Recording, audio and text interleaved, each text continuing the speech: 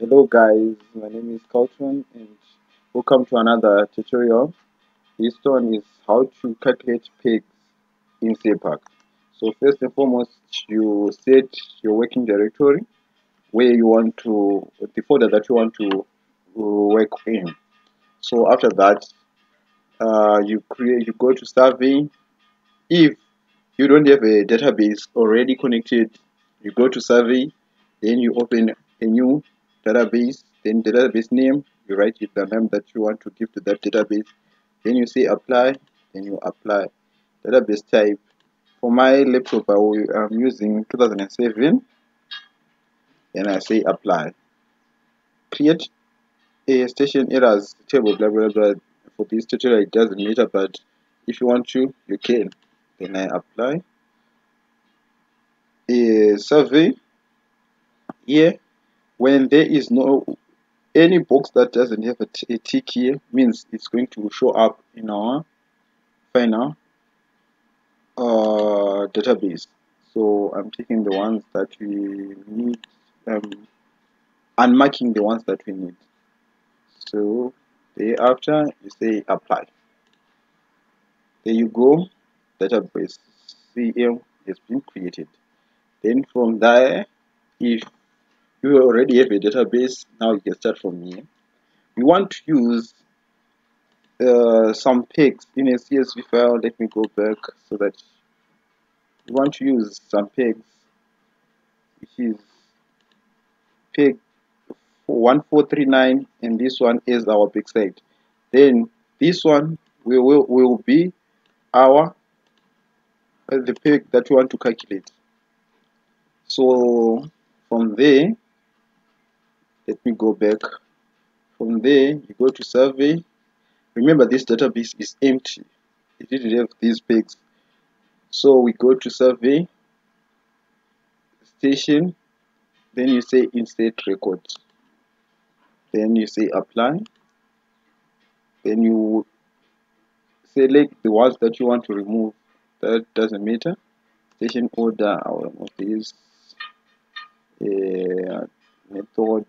Yeah, I think these ones I need them. Elevation, remove. Reverse bearing, I'll remove it. Flow, set, I'll remove it. I'm left with this. Then I say apply. So you can see now you input the information that we have. A point ID, that's P1439. Then date stamp, you put the year first, then the month and the day. Then level, this is the level where the area where the peg is. It's in the level H. Then you continue putting the information. This is the Y value for that peg, the X value,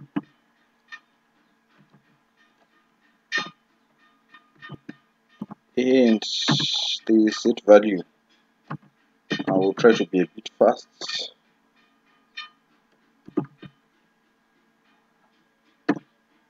Now station type, we are calculating underground peg, so it's UG.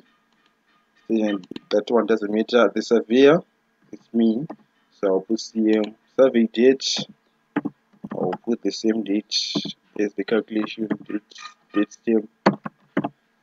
Checked by,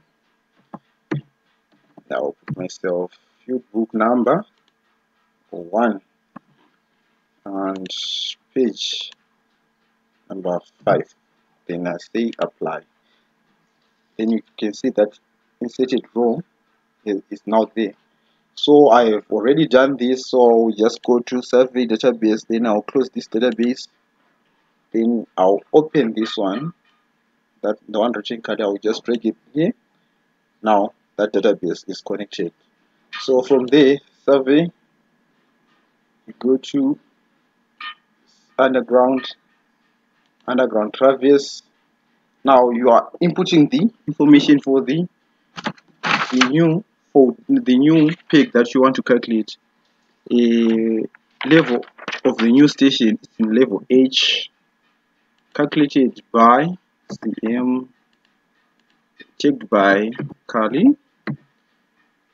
Book field book number 1, number, let's put 7, location, I will name it P1467, and I will save it as a PDF file. You can save it whatever format that you want. Then from here, as you can see, the backside, as you name the backside like I did here, it will give you the coordinates for the backside.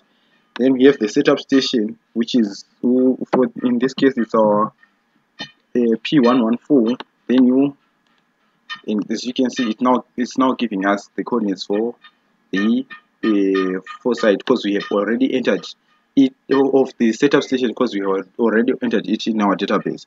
If it wasn't there in our database, it wasn't going to read, so you had to input it first.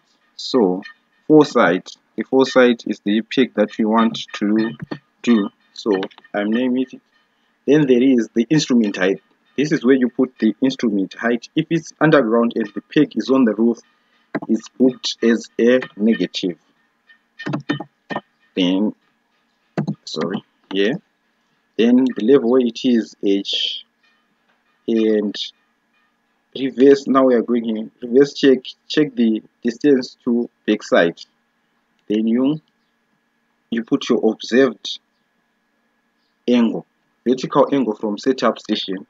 You are putting your observed angle when you are observing the backside. So it's degrees, then it's followed by minutes, which are 2 digits, then seconds. You don't need to put a comma there. Then after that, we continue. Backside check, calculate, to give you the angle which is supposed to be.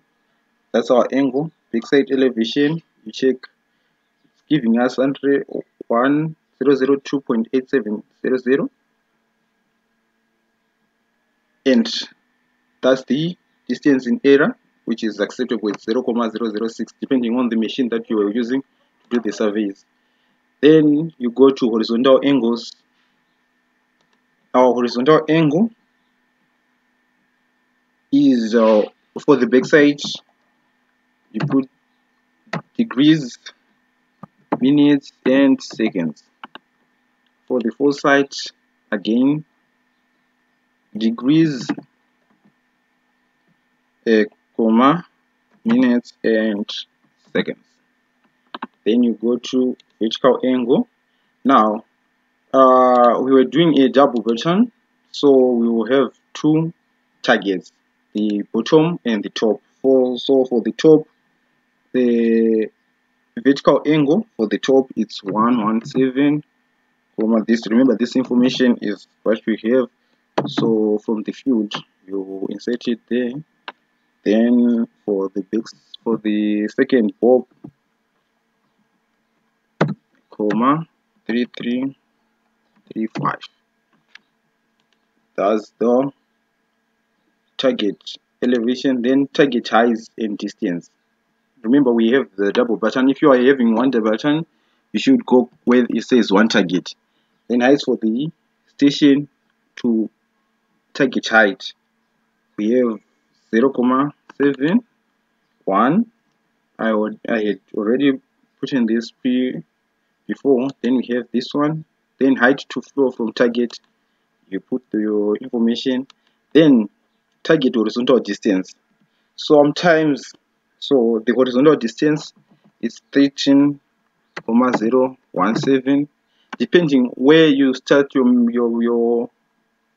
your tape. Mine started at 0, so the part I will just put 0. If it started on 3, I will just put 3, then it will subtract on its own. So from now, I'll continue. You can start from wherever you want, you just have to put the bookings. Then reverse distance, this I don't mind, then you just say calculate coordinates. They are the coordinates, and if you check, you have to check them with the P that you did. Before I do that, I'll just hit apply, and you are done on calculating the coordinates. And